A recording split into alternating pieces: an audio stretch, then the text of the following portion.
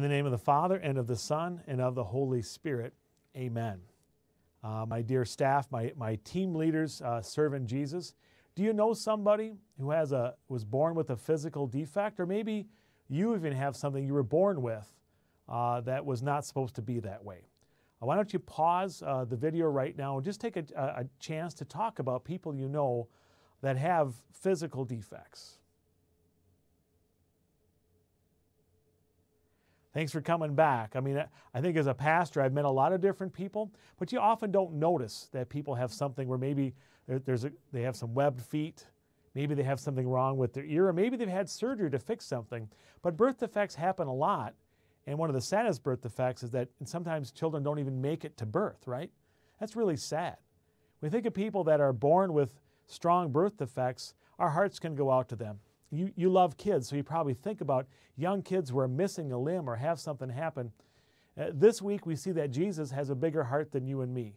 He loves absolutely everybody, and he seems to have a special heart for the people that are in a difficult predicament. And it's not because they sinned or someone else sins or they have more guilt. Jesus crosses that out, but he does say that he even uses all those defects, the problems in the sinful world that Adam and Eve brought into this world. Jesus will fix them. He'll fix them all in eternity, and we can love them and make sure to include them and go out of our way to serve them, to show the love of Jesus, because we know in heaven all that will be fixed. Let's pray.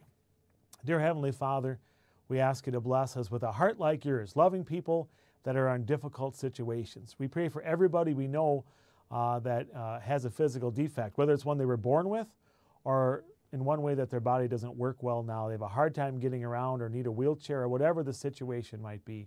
We pray for you to watch over them and let your gospel message be with them, that they know that in eternity, everything will be fixed because of what Jesus Christ has done. It's in your name that we pray. Amen. The grace of our Lord Jesus Christ and the love of God and the fellowship of the Holy Spirit be with you. Amen. Have a blessed week.